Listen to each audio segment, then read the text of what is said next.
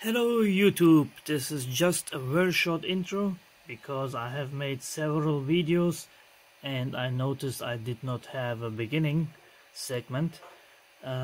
Please be aware that when the CNC lathe is running it's getting loud, so I will try to compensate for it, but I'm not sure if I'm gonna be successful with it, so be wary that parts of the video will be loud.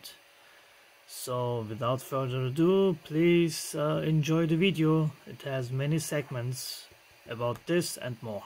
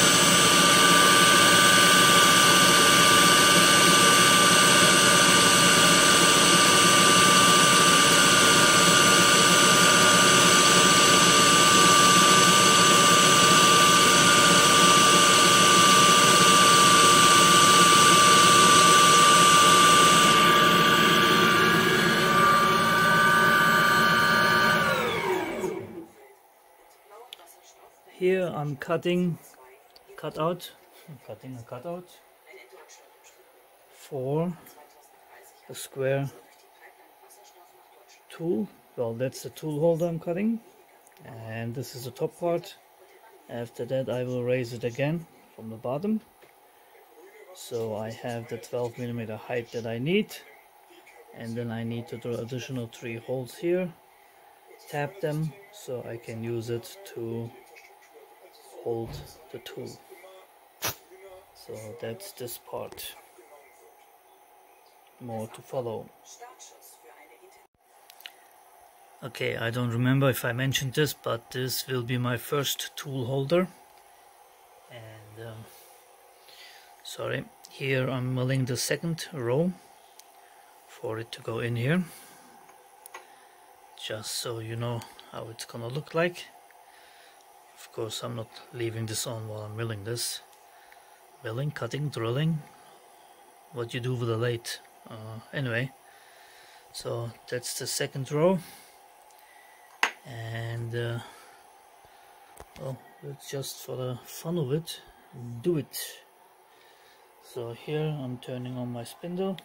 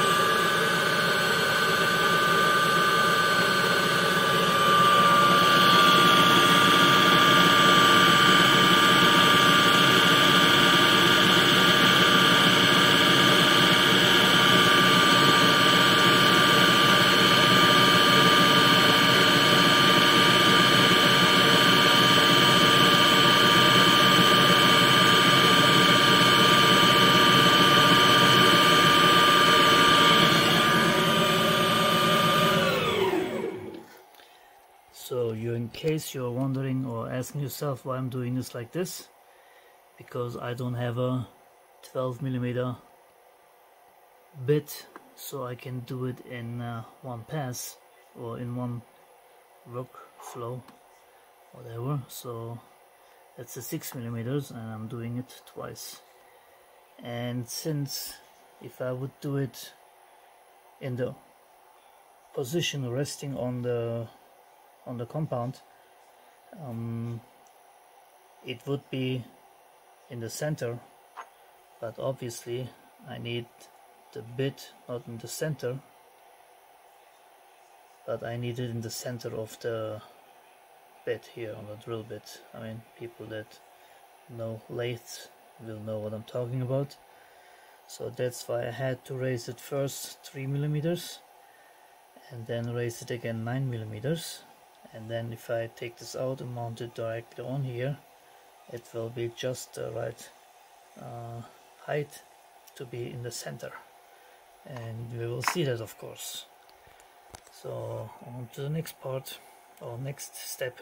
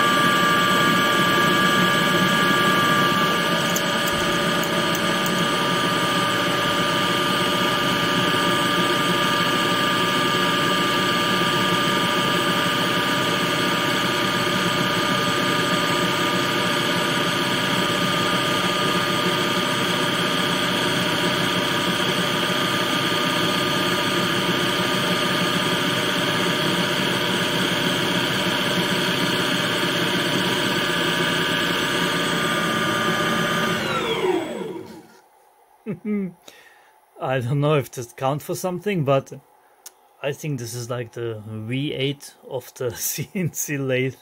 I would have expected this thing to, I mean, you see how rough this surface is, and that's definitely a rounded surface as well on the edge, and it sticks on there, so I like it. Let's advance it to have thou. Start it up.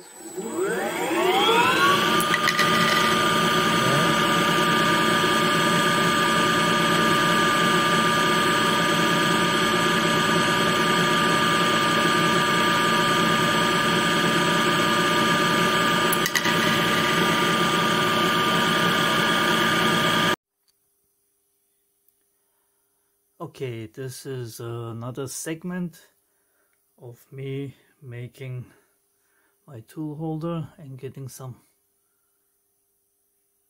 dots of oil on my glasses. Anyway, you wanna see a train pass by? Ooh.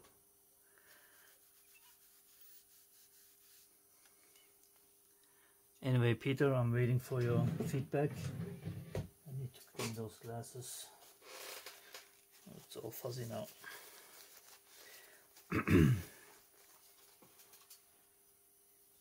Oh, I can see. So, this is what I have now. And this is actually a piece of aluminum from my CNC mill that I built back in 2015. And I can't believe it's so much time passed by already. So anyway, you saw me, I don't know which segment I put in the front or the back.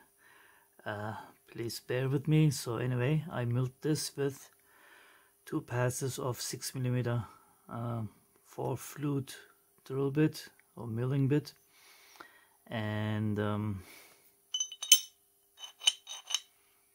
it's perfect fit.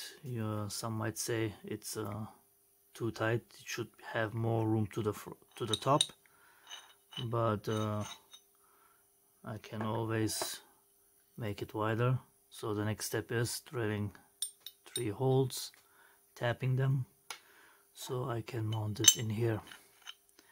It is kind of long. I might shorten it, I'm not sure yet, because I will also drill a hole in here. Well, this I have to offset while milling, because I need the tip in the center of the chuck. Obviously, you know that. So now that that is finished, I can just mount it regularly on the compound, and then just drill it with a 12mm drill bit, with a regular one, doesn't matter. And then I'm gonna mount this guy on here. I have a 12mm shaft that's gonna go in the hole, again with set screw.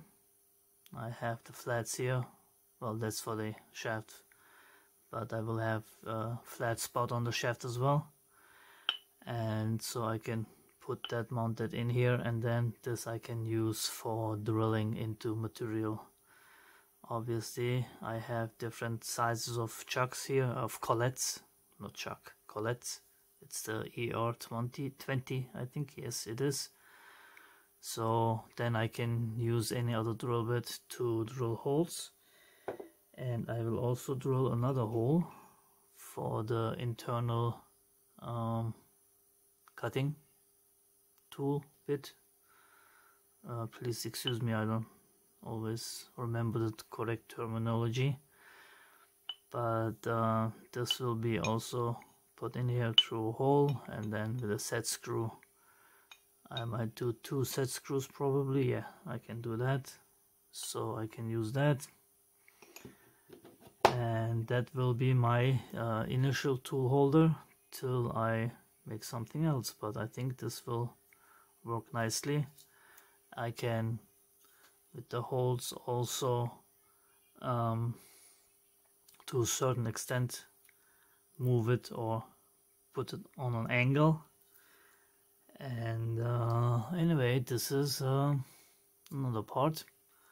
So next will be drilling the holes and tapping them, so I can finally run my CNC mill, CNC lathe, and show you how it cuts steel, stainless steel, or at least I think it's stainless steel. I got a piece I got from a friend. And anyway, I'm very happy with this. It was a bit of a playing around I had to lift it 3mm for the top, and then lift it 6mm for the bottom to be milled. So obviously if you had a 12mm drill bit, you could just drill bit, milling bit, you could just had it in the correct height, which would have been probably 4.5mm then, difference between 3 and 6, and have it done in one way, but I didn't have any, so, but I like it. That doesn't bother me, it doesn't bother the function. It goes on here. This one is a little tighter because I have a few screws holes in there, or not holes, but just set screws from my other cheap tool holder made those marks. Anyway, I also had the cut-off tool, that's a little tighter. So as you see, you don't always get, actually it's that thing again, supposed to be 12mm. Your mileage will vary. I also 3D printed this little holder here. If anybody is interested, let me know, I will share it. It has 6 square and 2 round holes. Anyway, on to the next step. I see you in a bit. Till later. Okay, this is another short segment of me cutting some unknown steel that was given to me, and that's how it looked before, and this is what I cut down. And I do get some chatter. First of all, this is a fairly inexpensive bit, and I know these things go up to $30, $40, $50 each, and these were like probably $5 for 10 or something like that, so bear that in mind. and I will use my machine mainly for cutting aluminum. So this result is perfectly acceptable to me, and this is not a finishing tip either, and I'm obviously not a professional with the speeds and feed and whatever, and whatever needs to be set up properly. So anyway, and one other thing I wanted to show, I found this very nice holder for the key chuck key. So this is the one I have, and goes in here, sits wiggle free. So if you're interested, I will put a link in the description. I did download it, I did not design it myself. I did design this one here, and I will probably mount it here somewhere, not sure yet. So anyway, without further ado, let's get another finishing pass, and here we go.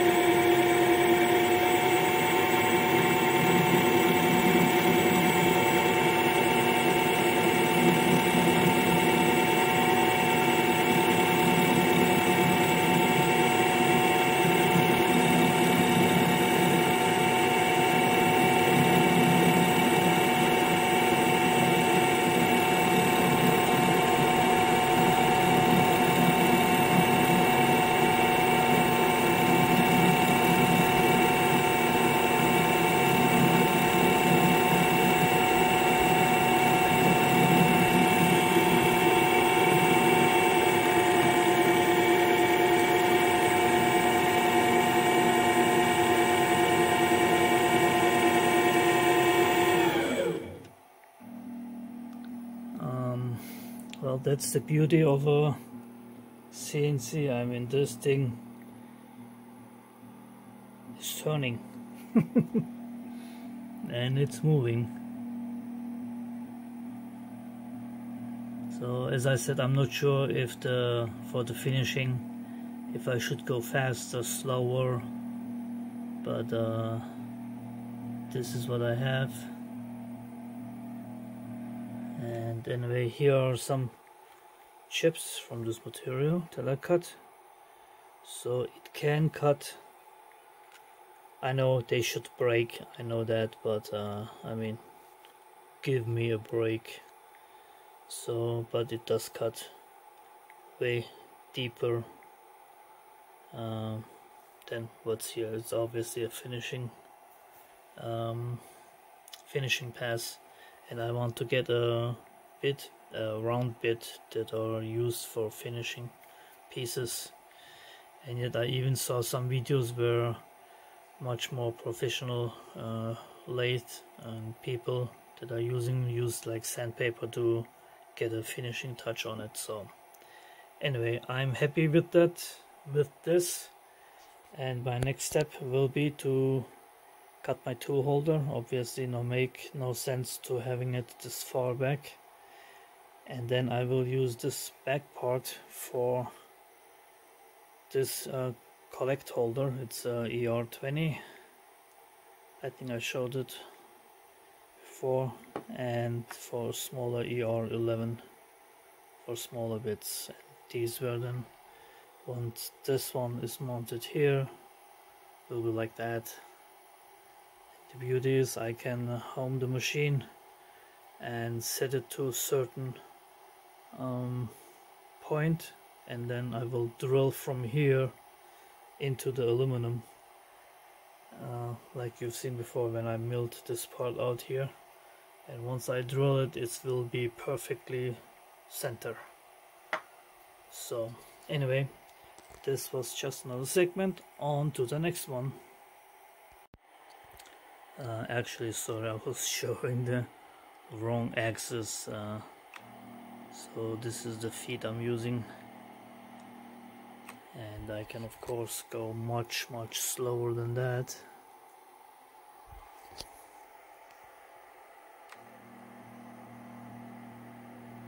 and you can't even see it moving. It does. Anyway, sorry about I showed this here. And that goes also slow, of course, and even slower.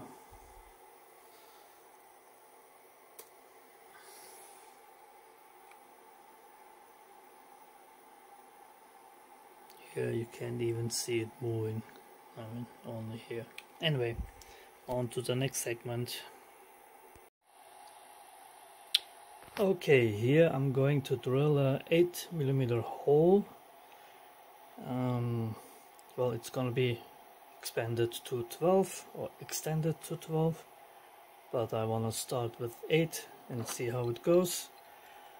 I did cut this from this piece, so this will be my single tool holder, and this will be my tool holder for the ER20 collect holder, and for the ER11 it is, yes, collect holder.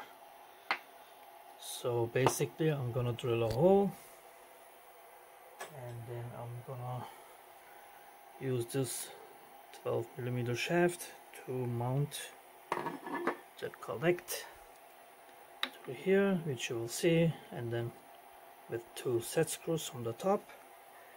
But before we get there, let's see if we can break something.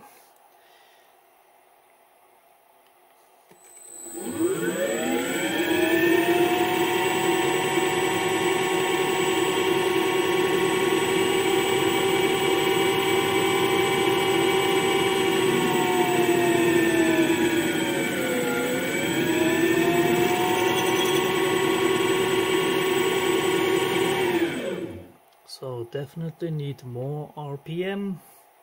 Let me set it up, although I can do it right there. What did I have? 800. Let's make it 10.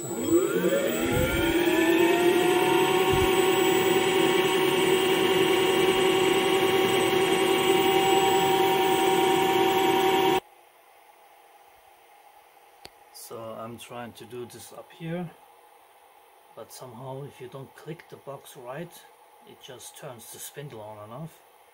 So here I can of course input 1200 RPM and then use my pendant to turn on the spindle.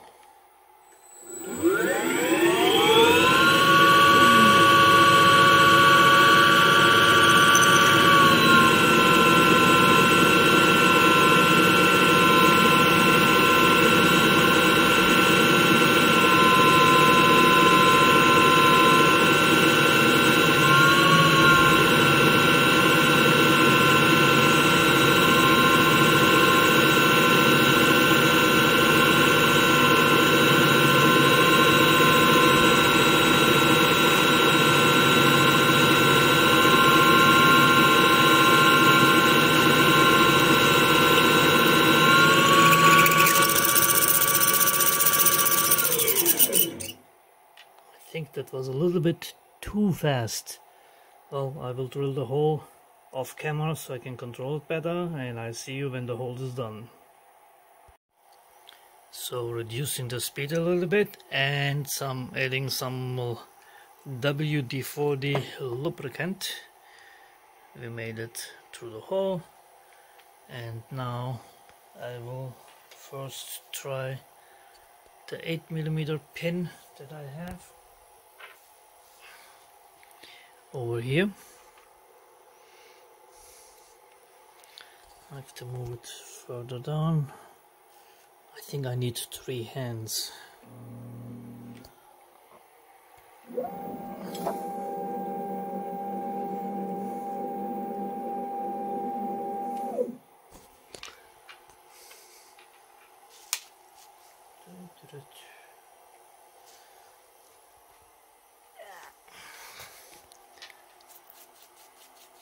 Oops, here I am.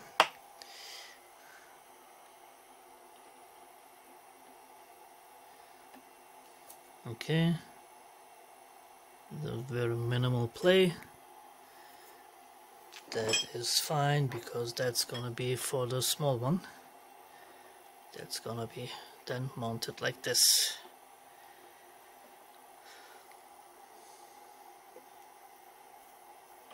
Of course, have to tie it down. So anyway, on to the 12mm hole, which then, as I said, we'll use this 12mm shaft to mount that, or use it for my boring bar. Right? Correct? So then I can also put the boring bar in here. Oh, I'm looking at where I'm going and not on the through the phone, so that's why. Anyway, mount the boring bar, and then I can do boring operations. So anyway, on to the next segment. Actually, come to think of it, it does have more play than I want. Of course, if I tighten it down, it's not gonna have any play, but I want to have this tighter. So on the actual 8mm hole that I'm gonna drill further up here, I will drill to 7.5 and use a reamer to get the 8mm, which then this shaft will perfectly fit, and then of course again be tightened down with set screws. Actually, I'm using regular hex nut screws, so I'm not using the, how you call them, the ones without the head. So I have these and they work fine. So the only problem is, of course, I do not have an 8mm reamer, nor do I have a 12mm reamer. So and I don't think this is for thread cutting, of course, that much I know. I don't think I can use this boring head to bore out the hole, which technically I could if I would have a smaller one, but this is gonna produce a bigger hole than 12mm. I'm pretty sure of that. So a small hiccup. I'm not sure if I can find any reamers here in Bulgaria. Might have to order them, but at least I can cut with my tool holder machine. Turn, not cut, turn. The only major problem I have is I don't have any aluminum stock, so I have to find some aluminum stock. So anyway, this was another segment. On to the next one.